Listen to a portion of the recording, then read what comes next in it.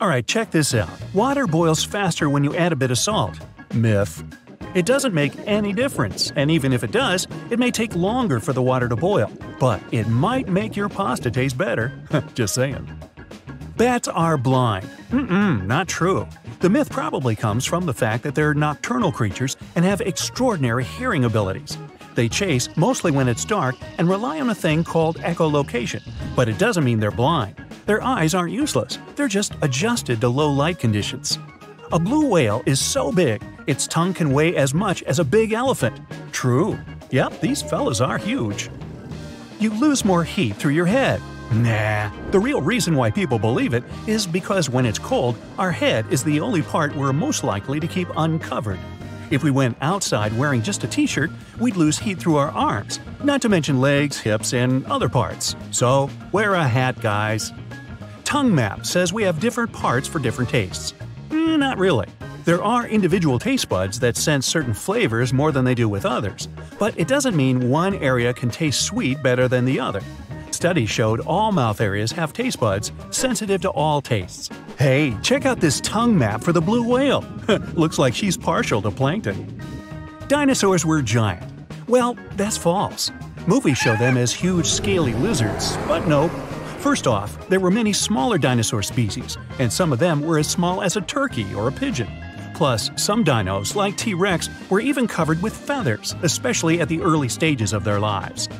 Oxygen is colorless. Partially true. In gas form, it has no color, but in solid or liquid form, it has a sky blue shade. Chameleons change color because they want to match their surroundings. Myth. That would probably be a very tiring thing to do. In reality, some other things like mood, temperature, or the amount of light they get affect their color. When chameleons relax and stretch cells, crystals that are inside of them are affected by the light. These animals use crystals to communicate with each other. So, for example, darker shades show that they're not in such a good mood. It's more like they kind of feel aggressive. So I think I'll back off here. Neanderthals aren't our ancestors either, even though they lived with modern humans at the same time at one point, but mostly in different areas of our planet. So they're not just a stage of human development, but a different lineage. They were also pretty creative. They used fire, made tools, ate medicinal plants, cleaned their teeth, and so many more things similar to our species. Neanderthals probably went extinct because of harsh climate changes. Turkeys can blush. That one is true. They're just like us when it comes to this. When angry, excited, or even feeling bad, the skin on their necks and heads turns red, just like my big brother. Black holes are not really holes, as the name may imply. They are very dense objects with an extremely strong gravitational pull. Flamingos are such cool animals. True. They bend their legs at the knee. Myth. They actually bend them at the ankles, since the knees are closer to the body as well as covered in feathers. Supermarket apples are fresh. Maybe yes, but maybe not. They can be up to 1 year old, since they're often picked between August and November. After that, they're covered in wax and dried in hot air. Finally, they're sent into cold storage, and after 6 to 12 months, we see them on the supermarket shelves. Bottled water has an expiration date? True. But that doesn't mean the water is the thing that expires. The bottle does. The plastic starts to leak into the water and some unwanted chemicals appear. The tea bag wasn't actually planned. True. In the early 20th century, Thomas Sullivan filled small silken bags with samples of tea leaves and sent them to his customers. The idea was to open them and toss tea leaves in the hot water. Many customers thought they were supposed to put those bags into the teapot without opening them. The tea bag went through some improvements, got string and a paper tag at the end, and the new unplanned invention was ready. Lightning will never strike the same spot twice. Not true. The Empire State Building was once struck 8 times in only 24 minutes. There was a terrible storm, and nothing could or can generally keep lightning away from the place that got hit. If a struck place has features that attracted the lightning in the first place, like terrain shape, standing water, or height, it may attract it once again. You have so much DNA in your body that you can actually stretch it from the sun to Pluto and back. True. And not just once, 17 times. Of course, you're not going to look the same after you do that. Crocodiles are one of the oldest species in the world. Yup. They have been around for 200 million years already. Like my neighbors down the street. Opossums sleep while hanging by their tails. You can see that in cartoons and some photos, but in general, they don't. Their tails are really strong, so these animals can grip branches and hold their weight, but only for short periods. Adults are really too heavy to stay in this position for too long, so they wouldn't get much rest. Goldfish have a 3-second-long memory. Nope. Those colorful fish are actually really smart. One study showed goldfish could tell the difference between two classical songs. They're not quick learners, true, but after over 100 sessions, they did it, which wouldn't be possible if their memory could really last only for 3 seconds. One type of salamander, you can read that on your own, go ahead, can extend its tongue over half of its body length in only 7 milliseconds. True. That's 50 times faster than a blink of an eye. Ooh, gotta be fast to catch that tongue map. People can multitask. Not true. Checking emails, talking on the phone, cooking, it seems like doing several things at the same time saves time, but research shows multitasking is not quite possible. Our brain is wired to do one thing at a time. So when we think we're multitasking, it's actually switching tasks, which can take even longer rather than saving us some time, as well as whittling down our attention spans. Earth is not the only planet with water. NASA discovered Jupiter had an ocean with twice as much water as we have on our planet. It's right under a layer of ice. Even Mars has some liquid water flowing. Also, the Earth is round. Or is it?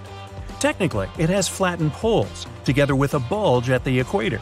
That way, it has an irregular shape of an ellipsoid. Zombies are not made up. True. Okay, humans can't turn into ones as we see in movies, but the animal kingdom has its zombies. For instance, there's a type of fungus that takes over ants, spreading specific chemicals in their brains. That makes an ant leave its family looking for the place where this fungus wants to live. The world's biggest waterfall is under the ocean. Oh, very true. It's in the Nordic seas. The cold seawater is denser than the warm waterfall. The drop is almost 2 miles long. The smallest wasp in the world is not bigger than an amoeba. True.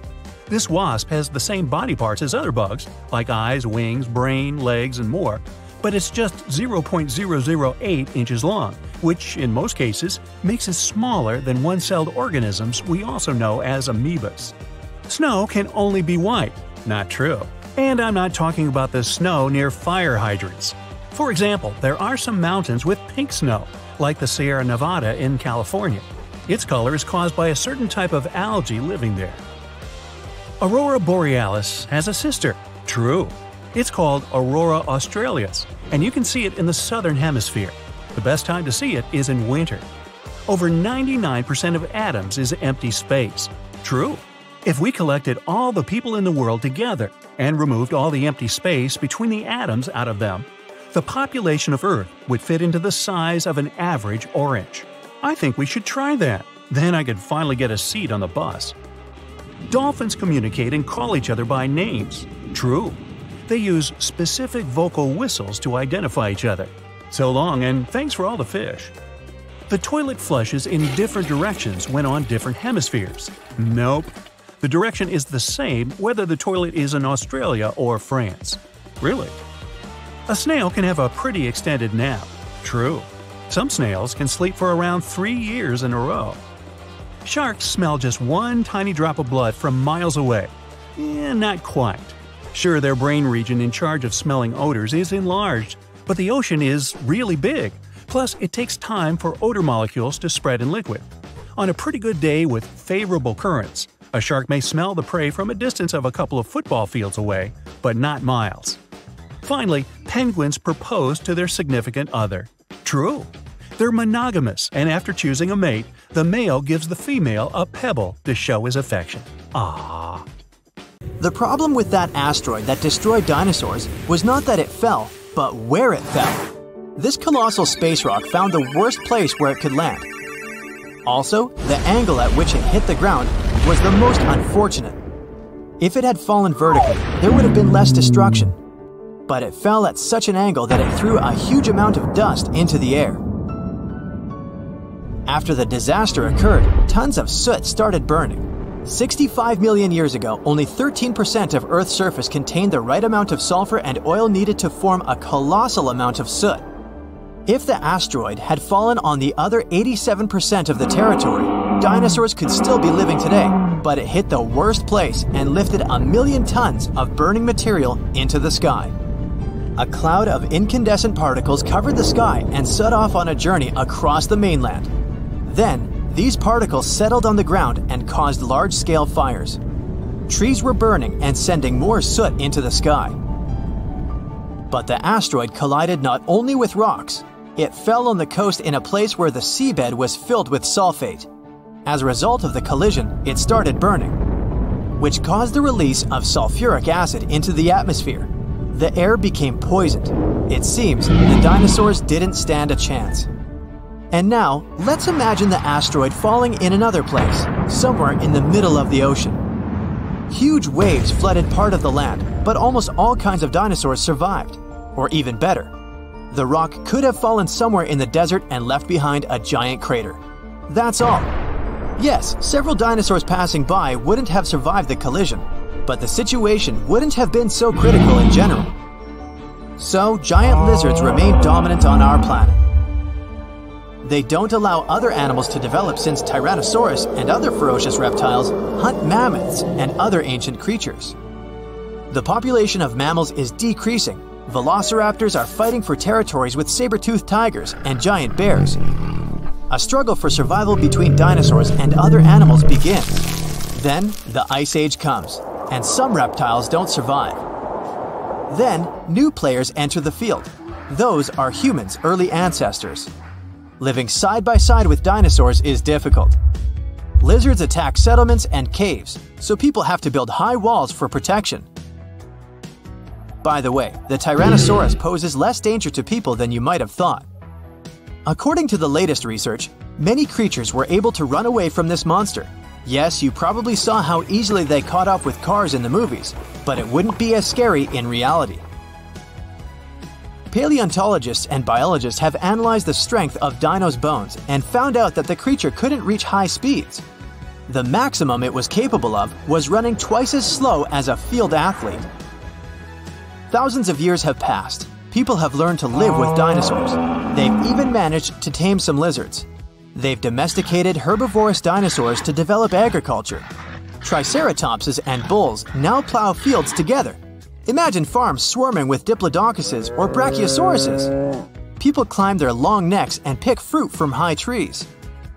Stegosauruses protect pastures from wolves and velociraptors. Dinosaurs with shells, such as ankylosauruses, help people cross deserts. They, along with camels and donkeys, carry heavy loads. People share the planet with ancient lizards and live in harmony. The situation in the seas and oceans is much worse. Sea reptiles attack wooden ships and catch all the fish. Imagine that you're sailing to another continent with tons of grain, fabrics, fur, and other goods. And then a giant mosasaur appears on the horizon. It's one of the most powerful sea lizards. A great white shark looks like a small fish next to it. The creature could easily defeat a megalodon. And then it comes across a wooden ship. It bites into the deck and pulls the whole boat underwater. Water dinosaurs are the main obstacle to communication between countries. This slows the progress down for 100 years. People built metal ships to withstand the attacks of the mosasaur. And finally, they managed to establish sea connections. A similar problem occurs when the first planes take off into the sky. Imagine you're flying on a passenger Boeing. You look out of the window and see a pterodactyl. Wait, it's impossible. These winged lizards aren't so fast, but they can catch up with a helicopter or some old biplanes. This poses a serious threat to flights, so people install sound protection systems on board each aircraft. Pterodactyls hear irritating ultrasound from a distance and fly as far away from it as possible.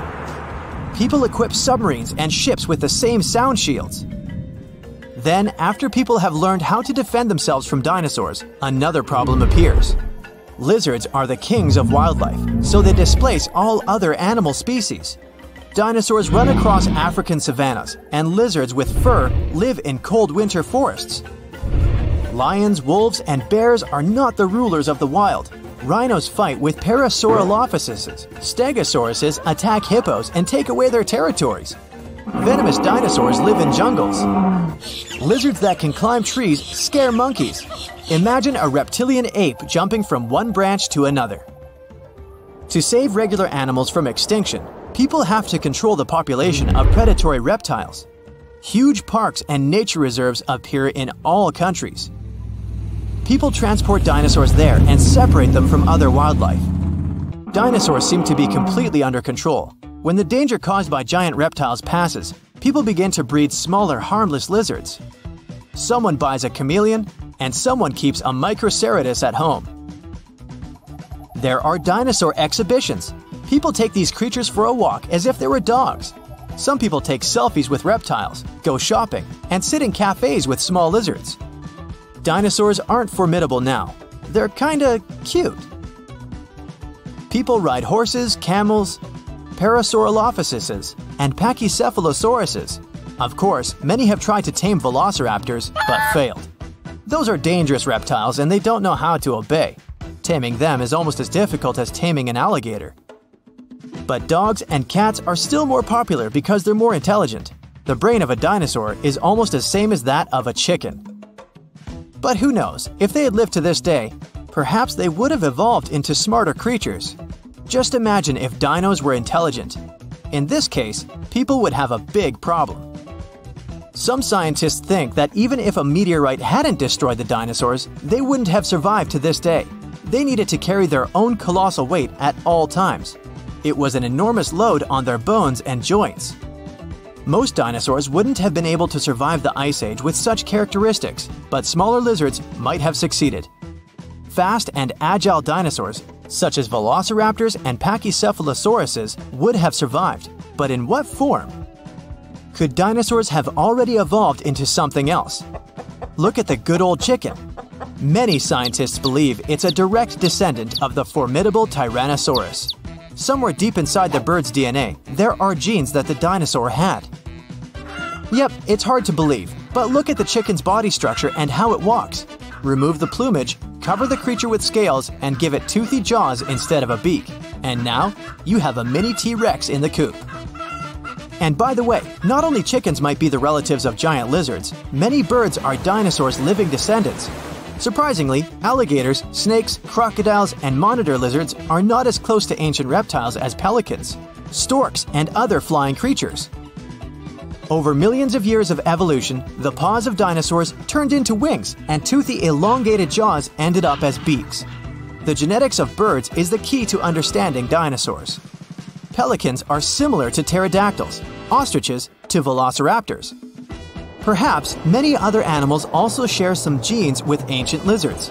If the meteorite hadn't fallen, all dinosaurs would have evolved into completely different, unusual creatures. Scientists want to carefully study the DNA of birds and try to reverse evolution with the help of genetic engineering. They hope to breed dinosaurs out of eggs one day.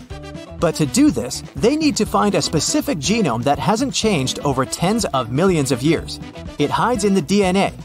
And it's not so easy to find it and extract it.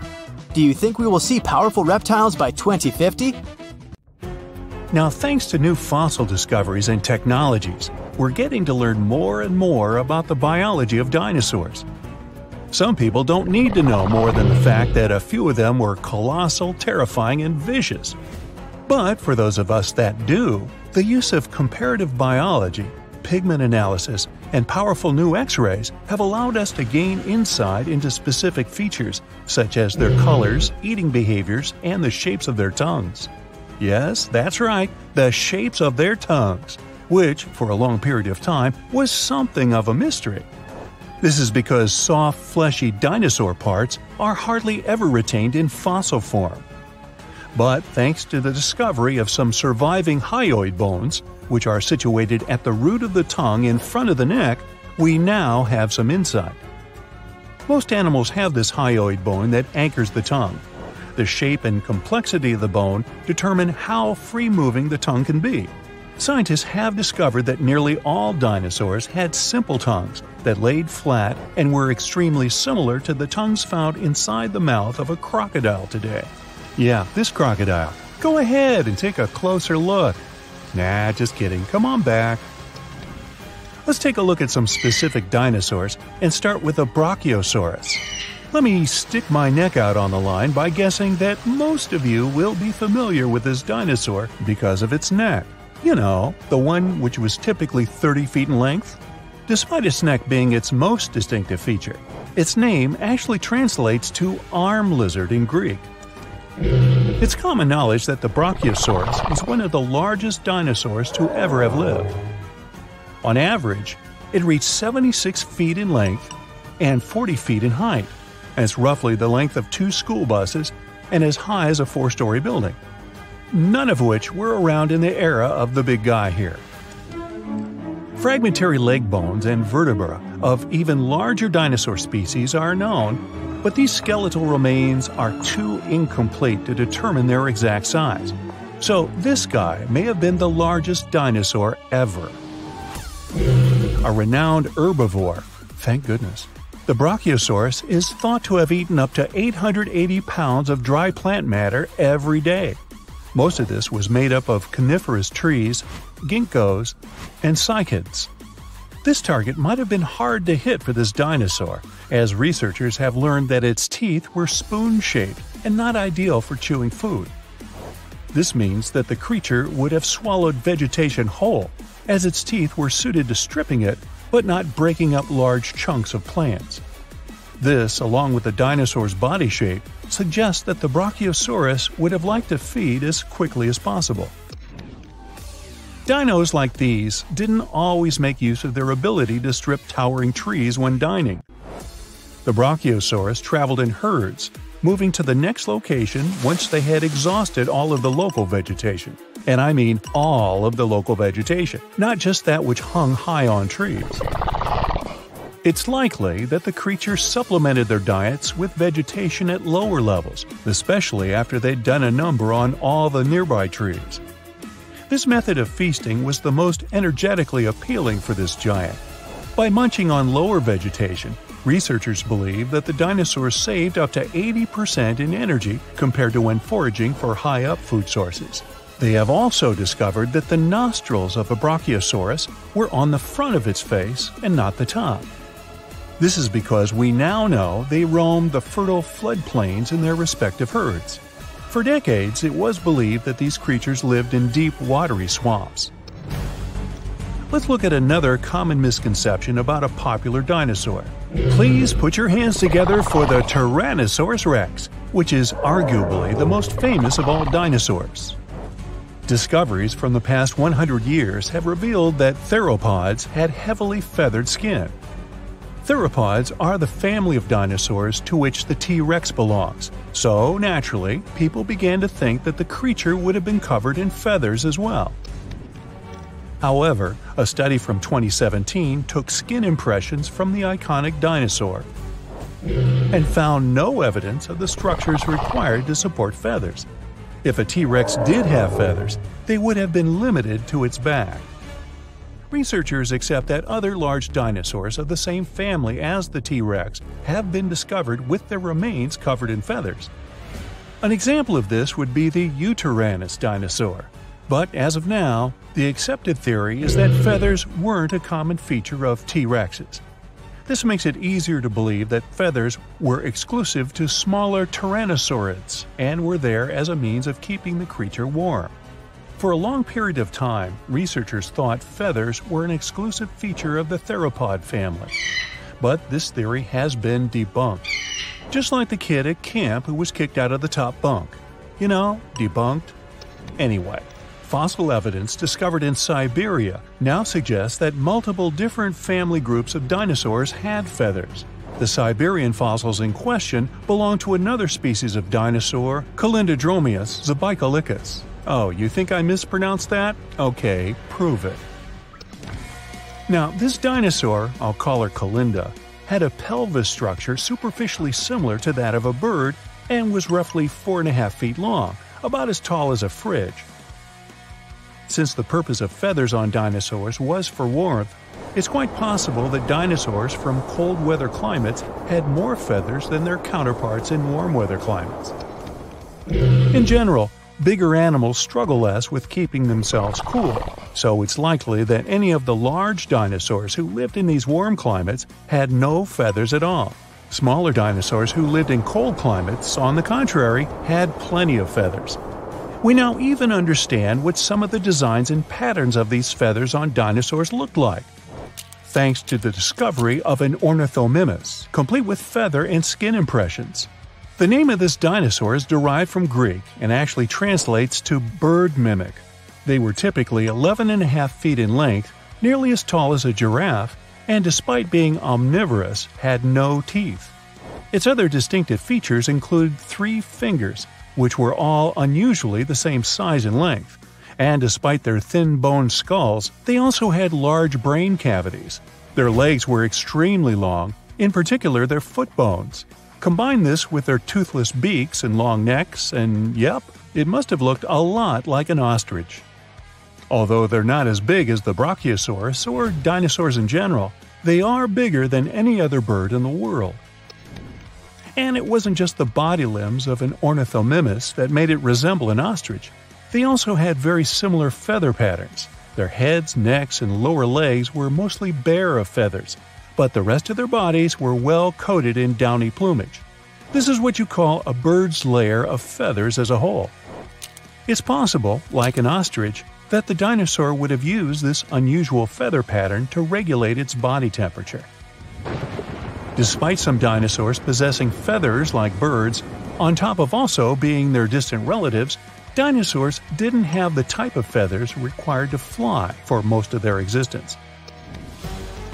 Feathers found in fossil impressions or preserved in amber have allowed researchers to gain insight into why these creatures weren't very aerodynamic.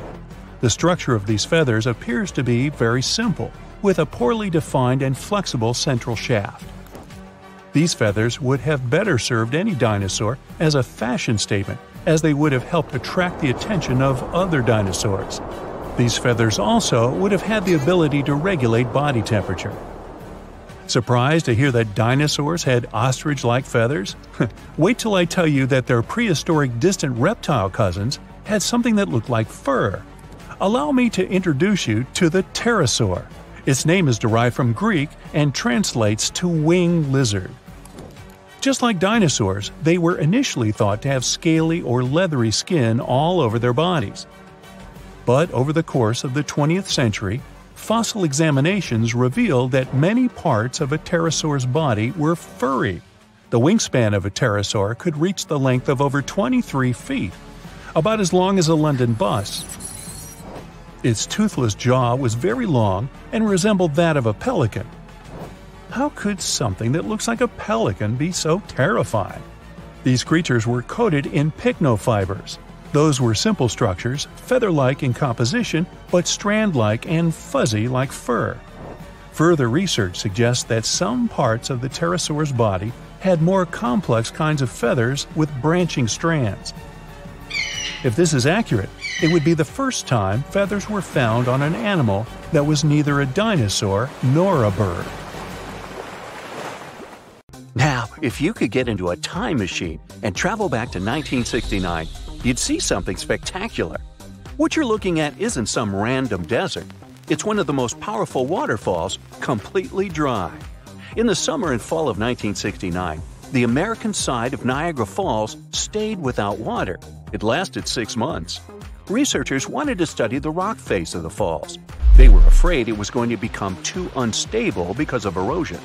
Erosion is the process when natural forces, such as water and wind, wear away earthen materials. For example, if you see glacial ice become muddy, it means erosion is happening. 3 waterfalls that cross the international border between Canada and the United States together make something we know as the magnificent Niagara Falls. The 3 waterfalls are the Horseshoe Falls, the American Falls, and the Bridal Veil Falls, in order from largest to smallest. The American Falls are fully on the American side, while the Horseshoe Falls are primarily on the Canadian side, divided by Goat Island. The Bridal Veil Falls, the smallest of them all, are on the American side, but separated from the others by Luna Island. Don't America and Canada have a cool natural border? Many didn't believe we could actually go against wild nature and stop such insane amounts of water from flowing. But we did it.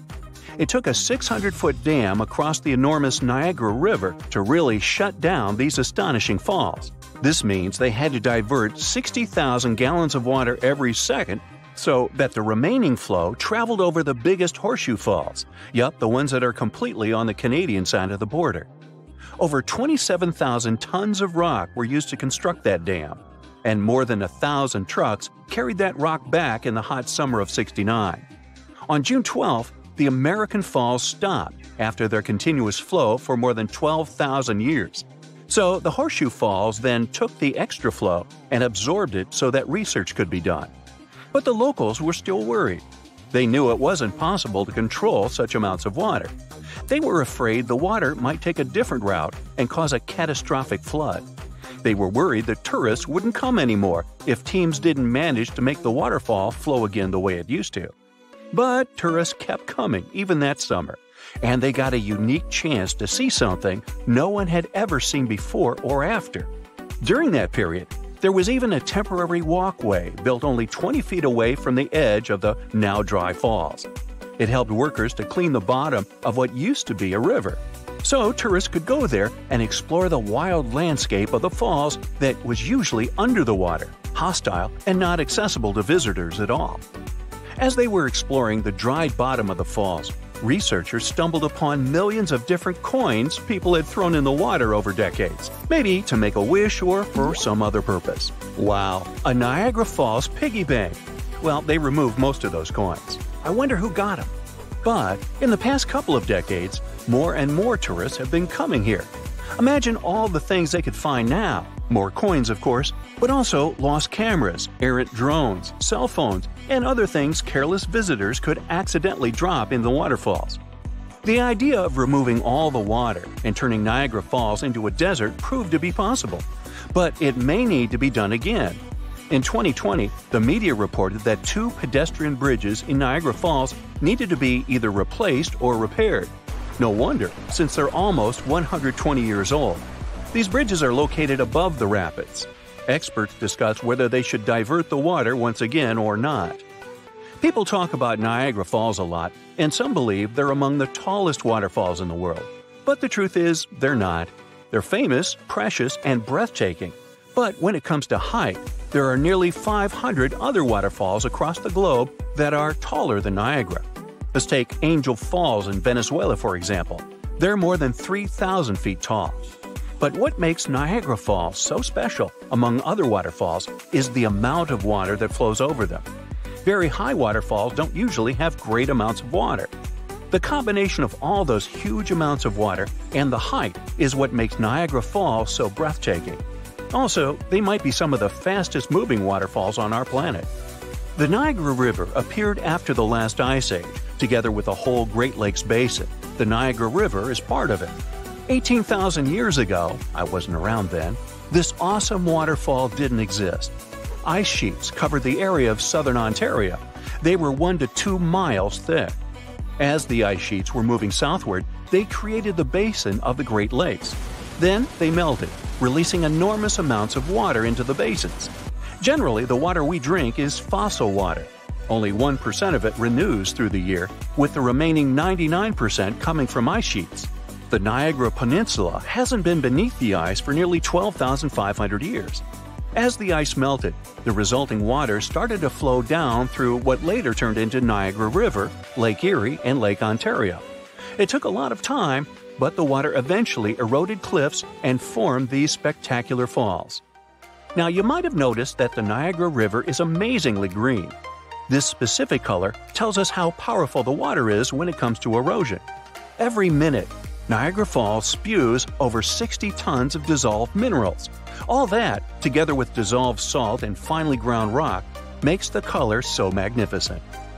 People who live in the United States and Canada, or more precisely, over 1 million people who have access to the area, use the waters of Niagara River for different purposes.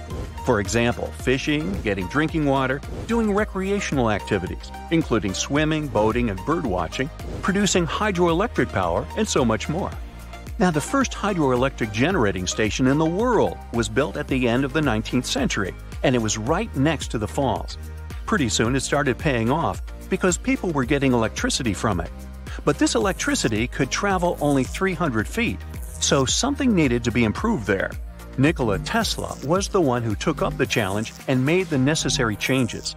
He discovered that electricity could travel long distances if an alternating current was used. Today, several Niagara Falls power plants provide over 2 million kilowatts of power. Okay, I'll tell you another interesting thing. 1969 wasn't the only time when Niagara Falls stopped.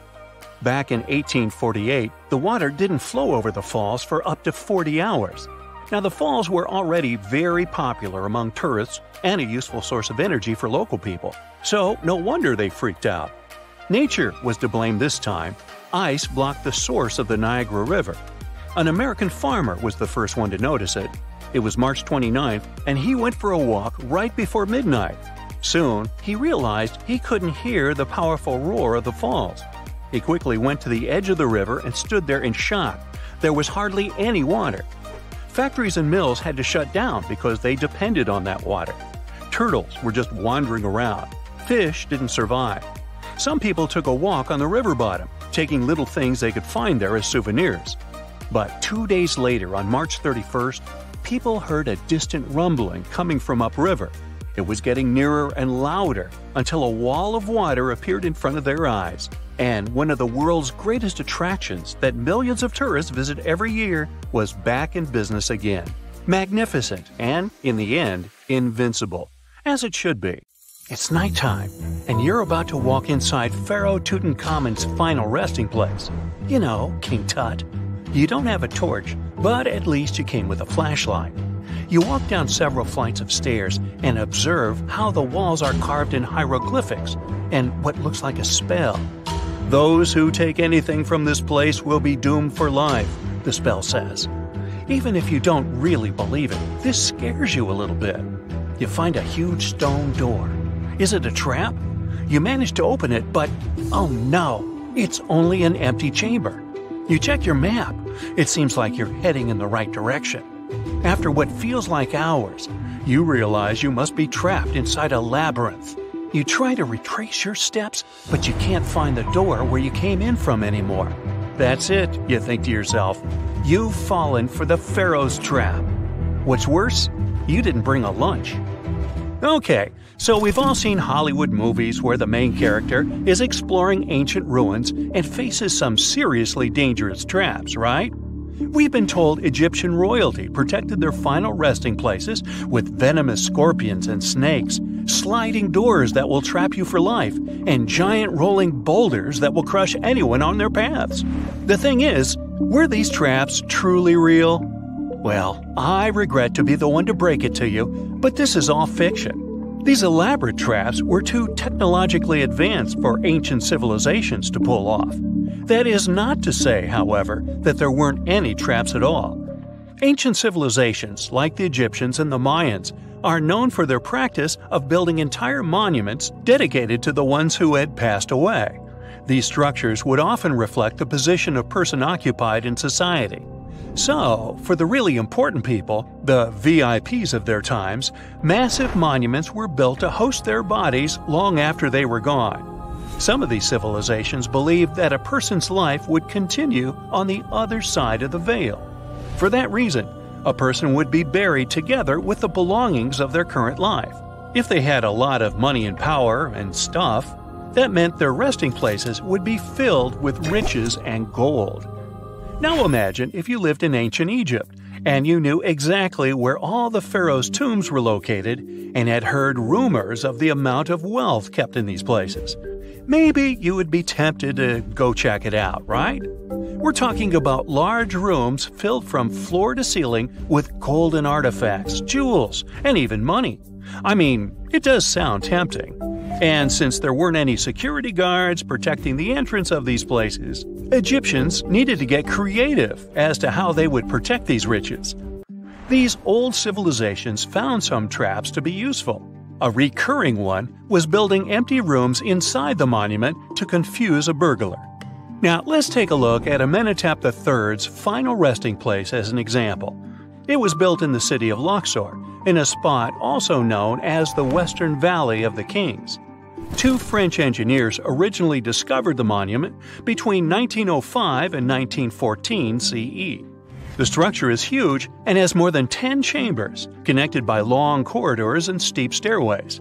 The King's Chamber is the most hidden one, and for an outsider to try and find it, they will probably enter a lot of empty rooms beforehand.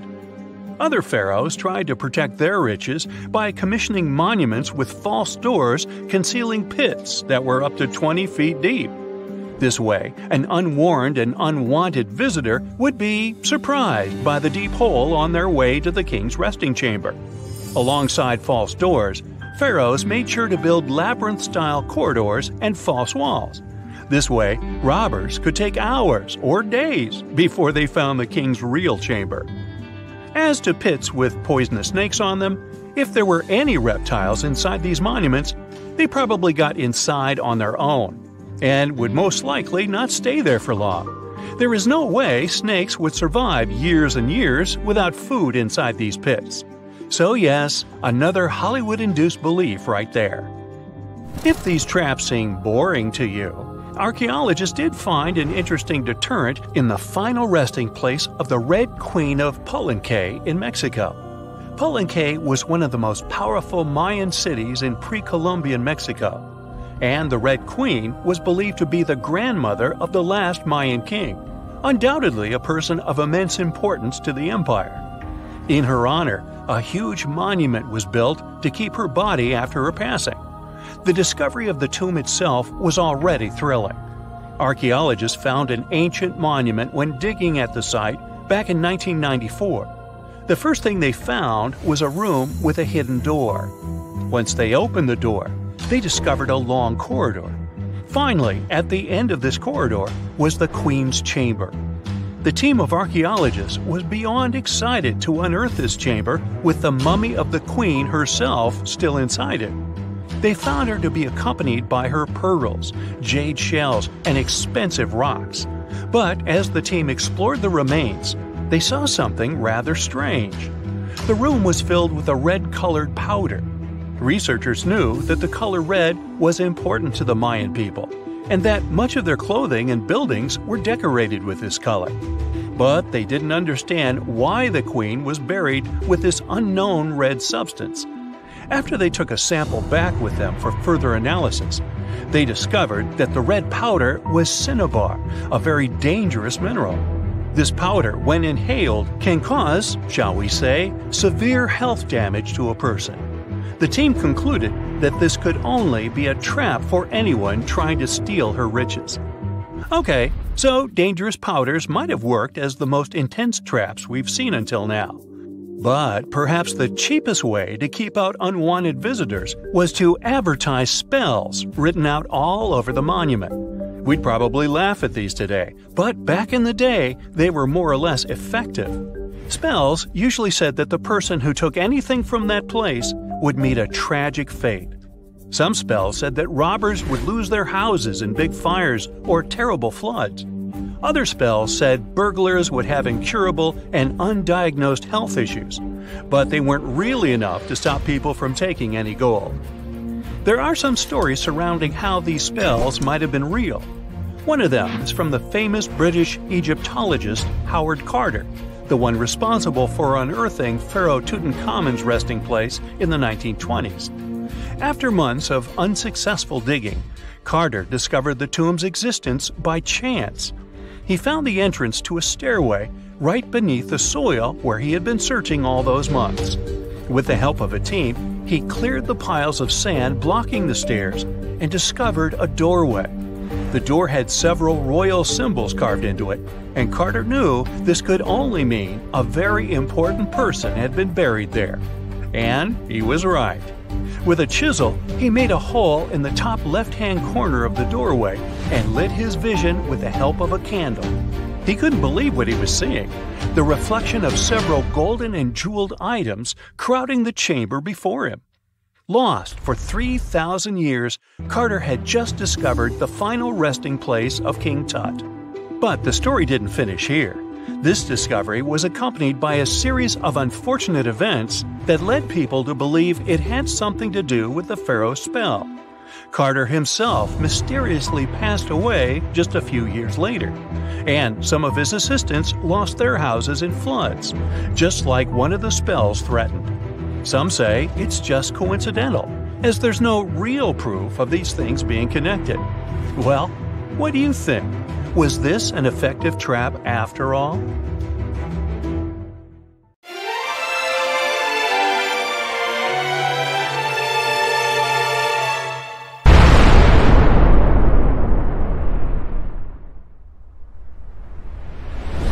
From tiny critters to colossal creatures, all animals are trying to escape from a wall of fire moving in their direction. The temperature is rising, and everything around starts catching fire. Soon, lots of animals and plants on Earth will cease to exist. This is the aftermath of a giant asteroid crashing into our planet. But what if dinosaurs had had critical thinking skills? They could have guessed what was going to happen, because this asteroid was visible a year before the impact. 1 year before the impact. With no city lights, all bright spots in the sky are stars. Some of them are planets reflecting the light coming from the sun, like Mars. But one of these dots is the asteroid. Later, it's going to be known as Chicxulub Impactor. It got this name because of the region of modern-day Mexico where it fell. Anyway, at this point, the asteroid looks like a star. It has the same brightness as Neptune. You could even have photographed it with a high-quality camera. If only dinosaurs had thumbs. The impactor is now passing through Jupiter's orbit. From this distance, Earth looks like a pale blue dot. 1 month before impact. The asteroid has become much brighter. It's now the most brilliant spot in the night sky after the Moon. The asteroid crosses the orbit of Mars. Its tail, consisting of dust and gas, is getting longer and longer. It's now as long as 2 times the distance from Earth to the Moon.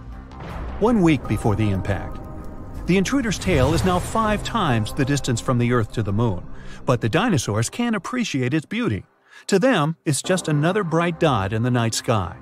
If this asteroid were flying toward Earth right now, scientists could pinpoint the exact location of its impact within a mile. Then we would evacuate people from the impact area and avoid a major catastrophe. 1 day before the impact. The Chicxulub Impactor now holds first place among the brightest objects in the sky. The light surrounding it, called a halo, seems even bigger than the Moon itself. The asteroid is now passing through the Moon's orbit. It looks like a bright spot that leaves an ashy trail behind it. 1 hour before the impact. The light from the Chicxulub Impactor is brighter than the full Moon, and its movement can be seen with the unaided eye. Nights on Earth aren't dark anymore. Only now, dinosaurs begin to feel anxious. All animals on Earth start to seek shelter. 10 minutes before the impact. The asteroid is now passing through Earth's orbit. Thousands of small fragments from its tail begin to fall on the planet. It looks like a meteor shower.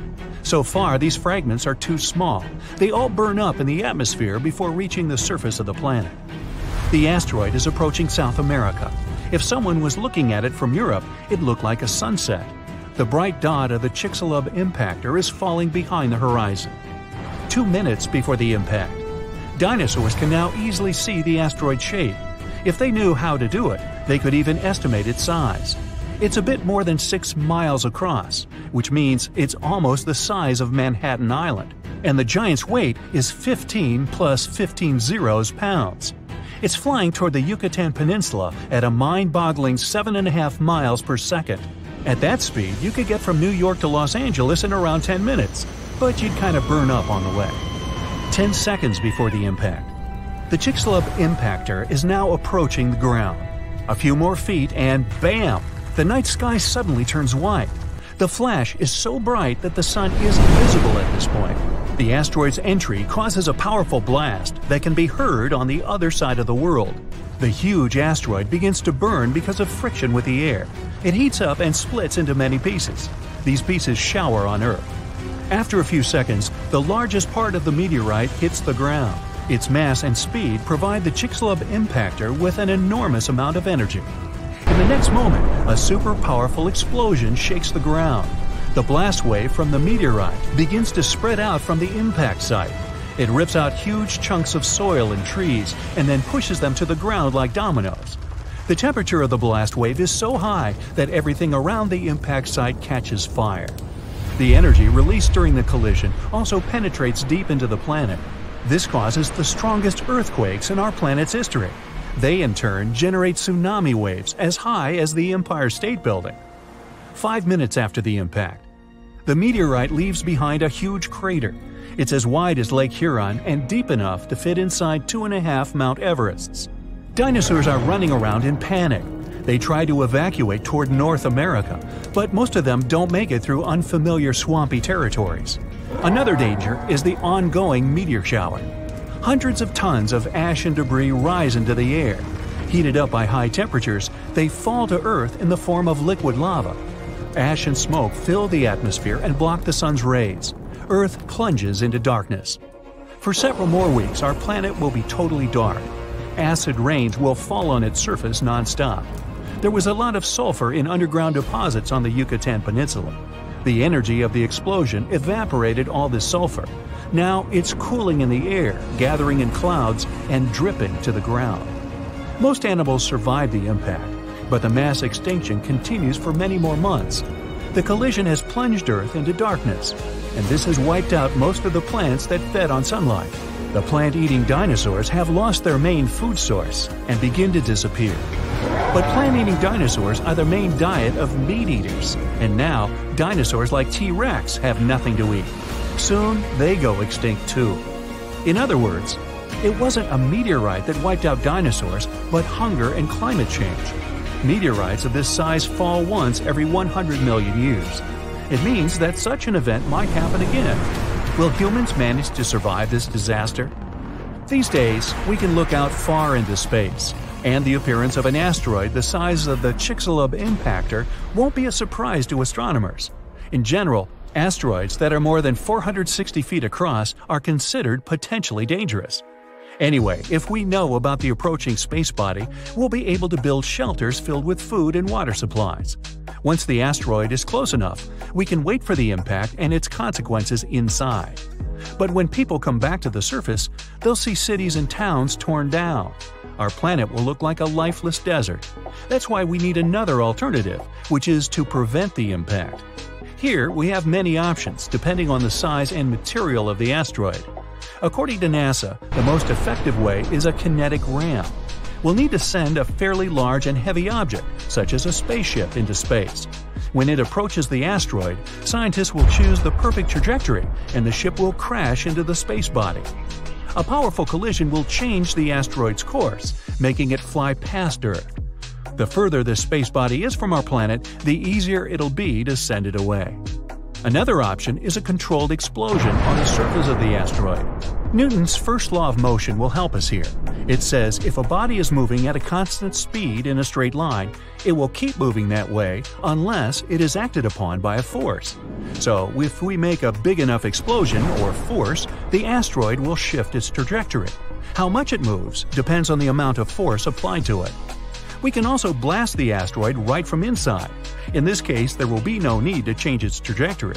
Instead, we'll try to turn one huge hunk of rock into a bunch of smaller fragments. They will burn up in the atmosphere and do no harm to our planet. Another way is a gravity tug. Every heavy object has its own gravitational force and gravitational field. Our goal will be to send a spacecraft to the asteroid and make it fly close to the intruder. The asteroid will attract the spaceship, but its engines will resist. As a result, the ship will slowly but surely pull the asteroid toward itself. This method will take much longer, but gradually, the trajectory of the asteroid will change and it won't crash into Earth, hopefully. We can also use solar power. We can build a spaceship with a system of giant magnifying lenses. Then we'll send that station closer to the Sun. When we spot an asteroid, we'll point the lens in its direction and focus the beam on the space body. The heat from the Sun will cause the asteroid's material to evaporate. Eventually, this will make the intruder change its trajectory. Big herds of dinosaurs run through the forest. The temperature rises rapidly, and everything behind them begins to ignite. Some dinosaurs get stuck in swamps and can't get out. Pterodactyls fly over their heads as they try to avoid the blast wave that will soon cover the Earth. This event happened about 66 million years ago. It wiped out almost every living thing on Earth. Birds and flying dinosaurs were just about the only ones who could survive the most massive extinction event ever. Hey, don't blame me, I wasn't around then. Let's go down their evolutionary tree to look at the world's first bird, Archaeopteryx. It was about the size of a modern raven, but it looked like a small dinosaur with feathers. It had many small conical teeth, almost like alligators. It's because Archaeopteryx was closer to reptiles than to birds. However, its brain was 3 times larger than that of these reptiles. Although it had wings with feathers, it could hardly fly like modern birds. Its shoulder joints didn't allow it to lift its wings above its back, so it couldn't make a full wing beat. Most likely, Archaeopteryx was capable of gliding flights with small wing flaps. Evolution has led to more evolved species capable of full flight. Pterodactyls. These guys had no feathers, but membranes made of skin and muscle. Its wingspan was about the length of a human leg. It could fly perfectly and catch fish and small animals. Although flying dinosaurs could easily outrun terrestrial predators like velociraptors and T-Rexes, most of them didn't make it through the impact of a giant meteorite. Let's look at this event step by step to see how they got to our time. 10 minutes before the meteorite crash. A massive rock about the size of Manhattan Island is moving towards Earth in space. It weighs 460 trillion tons. That's like 3 trillion blue whales, the heaviest mammals that ever lived on Earth, and it's approaching our planet at 12 miles per second. At that speed, it could cross the Atlantic Ocean in just 4.5 minutes. That's twice as fast as our modern spacecraft could fly. 5 seconds before the meteorite crash. Ooh, this is getting tense. The Earth's gravitational force continues to pull the giant meteorite. It blows a hole in our atmosphere and creates a popping sound so loud you could hear it on the other side of our planet. All the animals on our planet wake up in a panic. They lift their heads up and see a huge rock that begins to burn through the air. Smaller fragments start to break away from the main meteorite. This fire is so bright that it shines almost like the sun. Flying dinosaurs and other ancestors of modern birds are the first to sense danger. They make a beeline to the sky and try to fly as far away from the impact site as possible to save their lives. The moment of impact. The colossal mass and velocity of the meteorite give it an enormous amount of energy. As soon as it touches the Earth, it causes an explosion of 150 trillion tons of TNT. The blast wave literally rips out chunks of our planet and throws them up. A huge wall of energy begins to move from the point of impact in all directions. It snatches the trees out with their roots and pushes them to the ground like dominoes. The shockwave completely wraps around our planet. This energy turns into heat. Everything around the impact site begins to ignite. Green jungles and trees turn into smoldering charcoal in seconds. The ground and rocks simply evaporate. The collision caused a massive earthquake. Some dinosaurs may have fallen into cracks that appeared in the ground. A strong earthquake caused a tsunami, with waves higher than the Empire State Building. Dinosaurs that weren't trapped in the burning forest were washed away by the enormous waves. The dinosaurs of North America tried to escape by running to the north, but the blast wave inevitably catches up with them. Flying dinosaurs have no problem with earthquakes or tsunamis. They fly high enough to avoid the giant waves, but they will have to contend with continuously falling meteorite debris. 5 minutes after the meteorite crash. A meteor shower of giant rock fragments continues to fall to Earth. Some meteorites were the size of a car, others were more like a large building. Ashes and dust rise into the air. Their temperature is so high that they melt and turn into liquid lava and then fall back to Earth, causing more fires. Meteor showers cause trouble for flying dinosaurs too. They have to maneuver and dodge the falling red-hot rocks. The high temperatures are a huge problem for them because it might make them lose feathers. With no feathers, they aren't able to fly. 10 hours after the meteorite crash. The dinosaurs continuously ran north all this time. They found themselves in unfamiliar territory with many swamps. Giant dinosaurs like T-Rexes have legs as long as an adult human's height. They have a chance to get through this terrain, but if they fell, they could never get back up. The smaller dinosaurs like Triceratops had short legs and couldn't grow through the dense swamps. 1 month after the meteorite crash. 15 trillion tons of ash were ejected into our atmosphere. A dark cloud blocked the sun, and the Earth was immersed in complete darkness. Surviving plants couldn't feed on the sun's energy and stopped producing oxygen. Surviving dinosaurs could hardly breathe because of the lack of air and a large amount of dust. The lack of sunshine in the sky made phytoplankton disappear. Many marine animals were left without their only source of food. The dust and ashes in the atmosphere prevent our planet from getting heat from the sun, and the temperature here is beginning to drop. The place where the meteorite fell was rich in sulfur. This toxic acid evaporated at the time of the impact and formed in clouds. Now there are acid rains on Earth. Flying dinosaurs now have to hide from these rains. They have to stay in caves and can't go outside to get some food. So far, a large number of terrestrial and flying dinosaurs have survived. They come out to see the aftermath of the disaster. The site of the impact was in present-day Mexico, the Yucatan Peninsula. The Chicxulub crater is located here. It's about 93 miles wide, like half of all of Lake Michigan, and it's 12 miles deep. You could plunge the whole Mount Everest in there, and there would still be 6.5 miles of available space. It wasn't the impact itself that made the dinosaurs disappear. The fire destroyed most of the plants the herbivorous dinosaurs ate. With no food, their numbers dwindled rapidly. Predatory dinosaurs had nothing to eat either. Acid rain and the disappearance of phytoplankton threatened all marine life. Even though birds managed to avoid the blast waves and tsunami, they were short of food too. About 80% of all birds didn't make it to the end of the extinction event. The problem was that all of the forests on Earth were wiped out. Most birds would nest and live in trees. Besides that, the forests were always full of food, from all kinds of ants and termites to flying insects and small mice. So, only those species that lived on the ground and could fly well survived. Most likely, they fed on the seeds of small surviving plants. This habit made flying dinosaurs lose their teeth during evolution. Instead of jaws with a bunch of sharp teeth, they got long beaks to grab tiny seeds from the ground. Although Earth looks like a terrible place to live now, there's an evolutionary boom for birds. They have to travel long distances in search of food. Their wings get stronger.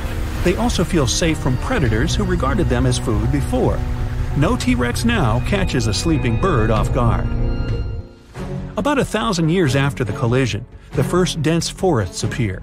It gives another boost to evolution.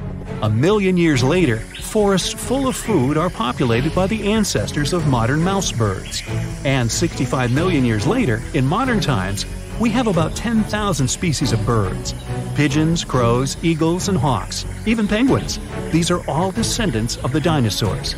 But there were other survivors. Some alligator and crocodile ancestors were able to adapt to changing conditions. About 80% of turtle species managed to survive the mass extinction, and now their descendants live among us. Snakes and lizards were also able to wait out the hard times in their burrows. Even some mammals, like monotremes, survived. This hedgehog-sized animal was able to continue to evolve. Many millions of years later, these mammals evolved into primates, which later gave life to modern humans. Much later came the iPhone. The Moai statues have been standing tall and proud for hundreds of years. Once people put an enormous effort into carving these grand sculptures, and then they just suddenly stopped making them. But why? Let's figure out this mystery. Easter Island, located 2,500 miles east of Tahiti, has an area of 63 square miles. To this day, it's one of the most isolated islands in the world. Once it was covered with forests, filled with different trees and ferns. But when the first humans came to the island around 400 CE, the forest slowly began to disappear. And starting from 1250 CE, Moai statues began appearing all over the place. People made them from different types of rock: compressed volcanic ash, basalt, trachyte, and red scoria. As it's a volcanic island, these were all the ingredients the creators of the statues had to use. And once the builders completed their work, they covered the statues with pumice. The faces of the statues are different, but they all have distinct expressions, with heavy brows and large noses. Their arms are carved into the body. Some have hats on top of their heads. There are nearly 900 statues all over the island. They differ in size. The average height is 13 feet tall, and the largest ones reach 33 feet in height and weigh up to 82 tons. Because the statues have so many different faces, there are theories that they represent and honor ancestors, chiefs, and other important people who lived on the island. But without any clear evidence, it's almost impossible to figure out the true purpose of the moai. Once they stood beautifully along the coast, watching over people in settlements, and their backs faced toward the spirit world of the sea. When Europeans first discovered the moai statues in the 1700s, many of them had already toppled over, and the construction of statues had stopped way earlier than that. Huge amounts of effort were put into making these things. Expert craftspeople spent a great deal of time slowly carving the statues with basic picks. A team of up to 6 people would work hard for an entire year to make just one statue. Then they often had to transport it to its special place on the island, as far as 11 miles. With the help of carbon dating, experts have managed to figure out that the statues started to appear in 1250 CE. And then, suddenly, in 1500 CE or so, the process just stopped. The creators of the statue just left their stone chisels where they were last used, and only a quarter of all the statues were actually placed where they were supposed to be. Half of them still remained in the quarry, while others were left on the ground mid-transit. Something happened on the island, and it caused everyone to just lose interest in the statues. There are many theories around why it could happen, and they mostly relate to deforestation. Islanders may have used wood to move the statues across the island. They possibly did this with the help of sleds and ropes, or even used logs to roll the statues or canoes to float them. The wood started to deplete eventually. Trees on the island took very long to grow, and rats ate most seeds. People had many uses for wood, and they needed it not only for practical things, but also to create other statues. Another reason why the inhabitants of the island could have stopped building the statues might be that they were busy with other projects. Specialized rock gardens were becoming more common with a growing population. They were great for the soil, keeping it warm and fertilizing it at the same time.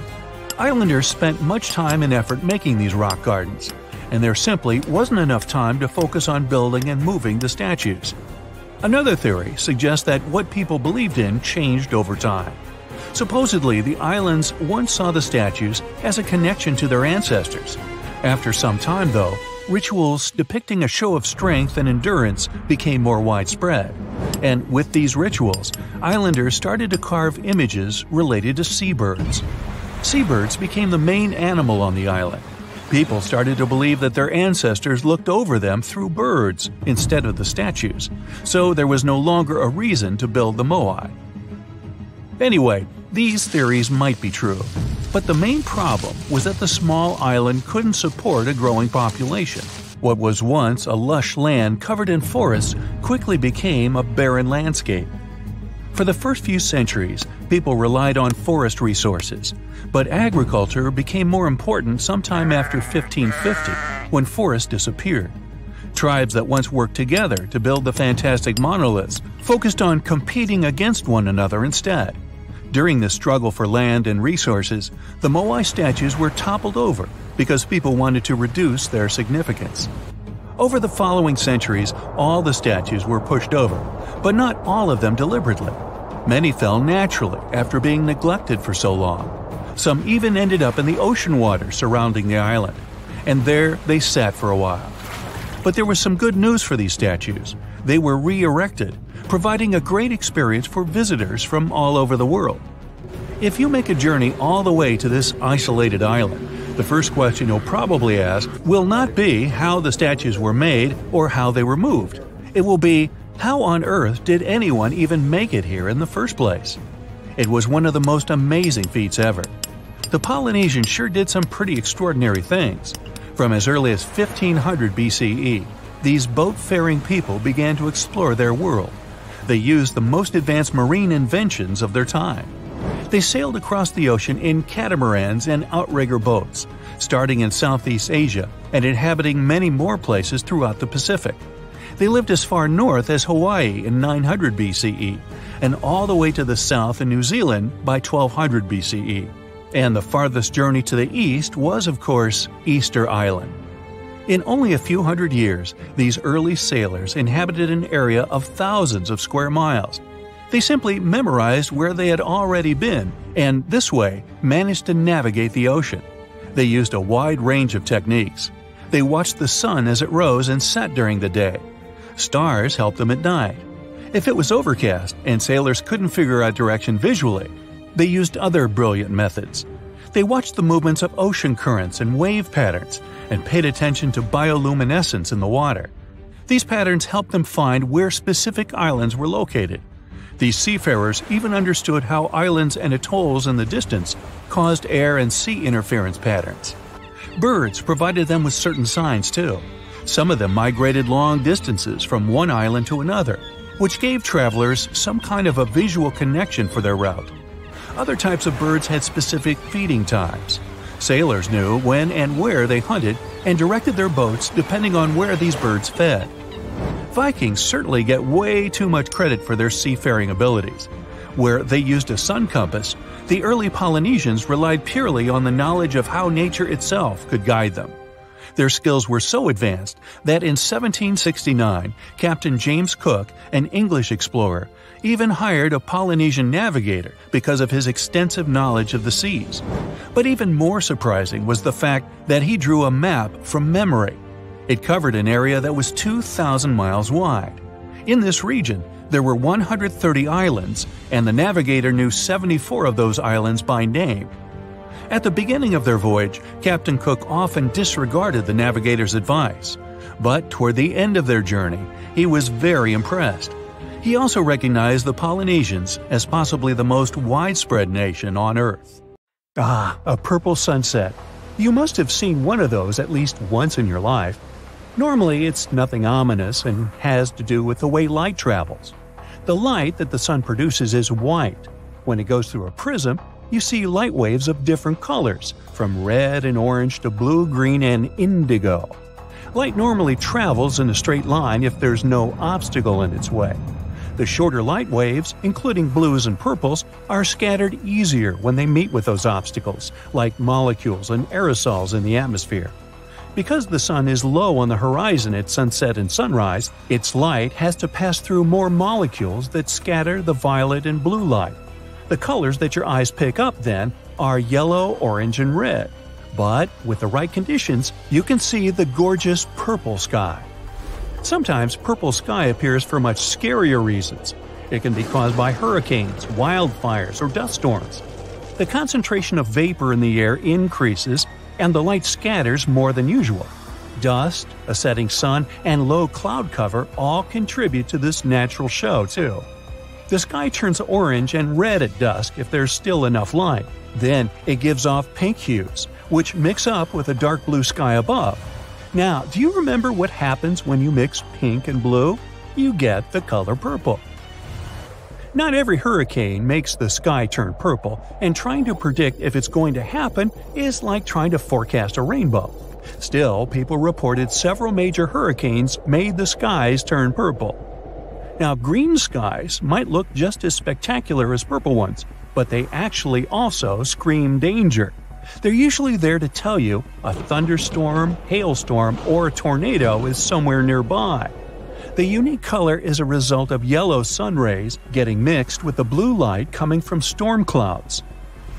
So you're enjoying a nice day by the ocean with a fresh breeze in your hair, when suddenly you notice the water starts retreating from the beach at a huge speed. This is a sign for you to start running as fast and far away from the beach as you can. This most likely means that a tsunami is on the way. A quick reaction maximizes your chances of survival. Now, if you notice the sea level is rising, but it doesn't seem too extreme, it could be another sign of an approaching tsunami. It happens in 40% of cases, and the incoming water is the first tsunami wave. The next one, way larger and more dangerous, usually follows in about 10 minutes. Another thing about tsunamis is that they like to arrive with some loud sounds. People describe them as thunder, the sound of a locomotive, a helicopter, or just a loud boom. Do you see a channel of choppy water on the beach? It's in your best interest to stay away from the water. There might be a rip current under the surface that can be extremely dangerous.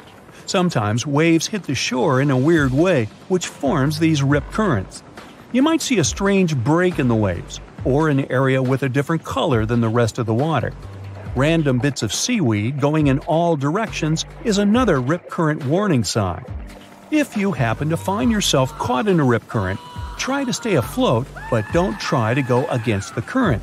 You'll only waste precious energy. Scream for help and try to float your way along the beach. Once you break out of the current, swim diagonally to the shore. The next time you spot conically shaped clouds in the sky, remember it's a good time to start looking for some shelter. If it just stays like that, a severe storm is on the way. But if a cloud of that shape starts spinning around, it means it's about to transform into a tornado. If you have bees nearby, they can save you from big trouble one day. These hard-working little guys get more active than usual when they feel like a storm is on the way. They speed up to collect more nectar before it hits them, and once they're done with it, they'll always come back to the hive 10 to 15 minutes before heavy rain, even when there are no obvious signs of it coming. Their secret is super-sensitive hairs on the back that can pick up electrostatic buildups from storm clouds. For centuries, people have noticed that animals act weirdly a couple of days before big seismic events.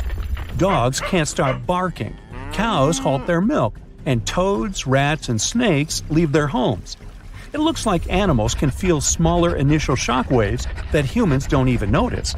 Scientists have tried to find some legit explanation for it and run endless tests and experiments. But so far, they're still on their way to explaining this mystery. Can you smell ozone in the air? When a thunderstorm is on the way, it's the most distinct and pungent smell you can pick up. An electrical charge of lightning sets it free from higher altitudes. The other, more pleasant smell of rain is petrichor. Rainwater wakes up molecules on plants, trees, concrete, and asphalt. Their aroma spreads all over the place. You can even feel that smell in your own mouth. All those positive ions in the air that a lightning bolt sets free gets mixed with ozone and your saliva, and that's how you get that bitter metallic taste. When lightning is about to strike, you might hear bizarre crackling, buzzing, or vibrating sounds coming from metal objects nearby. Your palms may begin to sweat, and then you can feel your hair stand on end. That's a clear call for action, and that action is to run for your life. Positive charges are going through your body trying to reach toward the negatively charged part of the storm. Trust me, you don't want these charges to meet. If you see no shelter that you can reach fast, try to make yourself smaller than the objects around you. Drop down your umbrella and stay away from wire fences, metal pipes, rails, and other metallic objects. And don't lie flat on the ground, it's likely wet, which means it's a great conductor of electricity. If you suddenly notice crevices in the asphalt next to your house, it could be a sinkhole warning sign. Inspect your house on the inside. Does that door begin to jam? Or maybe there's a gap where the walls meet the ceiling. Uneven kitchen cabinets and drawers, slanted floors, stairs that begin to slope, water leaking after every rain, and displaced moldings are all signs that a sinkhole is about to open. To find out if it's definitely a sinkhole and how dangerous it is, you gotta consult with an engineering company. If you find a sinkhole that's already there, you gotta stay away from the sinkhole area. Fence or rope it off to make it less dangerous for others. You'll need professional help to fix it. Some volcanoes scream when they're about to erupt. Small earthquakes, which often happen before, produce a hum. It's mostly non-audible to human ears, but sometimes it reaches a frequency that lets you hear it as a strange rumbling or hissing sound coming from the ground. This noise is known as a harmonic tremor. With some volcanoes, it's the sound of magma bubbles vibrating when they're going through crevices in the crust of the earth. But it's not always like this. If scientists manage to understand what exactly causes these volcanic screams, they could create a limited early warning system for volcanic eruptions. If you're out in the wild, pay attention to the water in creeks, streams, and rivers. If its level is quickly falling, even if it's raining, this might be a sign of a nearing landslide. And if you hear a faint rumbling noise or unusual sounds, like boulders knocking together, it could mean debris is on its way to you. It's a sign to head to safety immediately, like right now. No one could ever have imagined that the unsinkable Titanic would collide with an iceberg, except for one man. William Thomas Stead. Well, not directly, of course. It's not like he jolted out of bed one day, envisioning the fall of the Titanic. Rather, he wrote an empowering short story called How the Mail Steamer Went Down in Mid-Atlantic by a Survivor on March 3, 1886, 26 years before Titanic sank. Okay, let's do a super quick recap.